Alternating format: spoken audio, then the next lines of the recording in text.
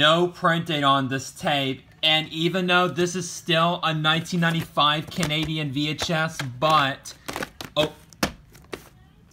however, it comes in the 1998 Universal Family Features VHS clamshell case. So I just want to let you guys know and give you guys a heads up, because this tape comes in the wrong case, unfortunately. So that's what I would say. So I just want to let you guys know, give you guys a heads up on that. So yeah.